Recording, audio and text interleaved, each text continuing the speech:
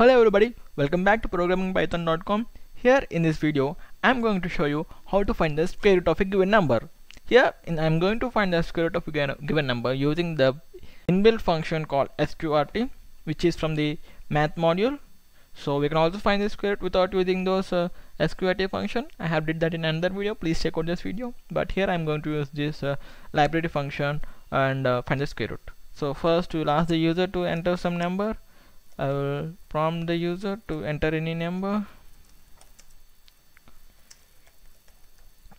and after entering may cast this into float for our convenience sake, and after this we will import this math library so that we can use that square root function, and now we can write them, and now we can find the square root as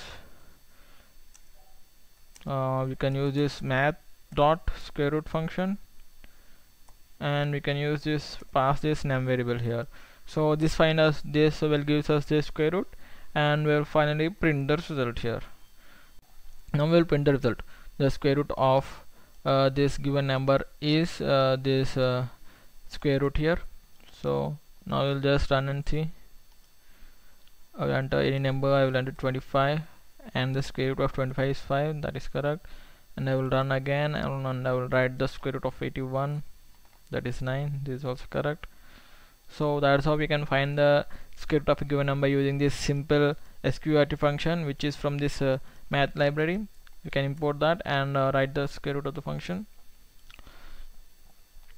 We can import that and use all the functions here. Here we have used sqrt function. So that's it for the video. If you like this video, please subscribe to the channel, share it with your friends, give it a like, comment. So stay tuned for more videos from programmingandpython.com. See you in the next video. Bye bye.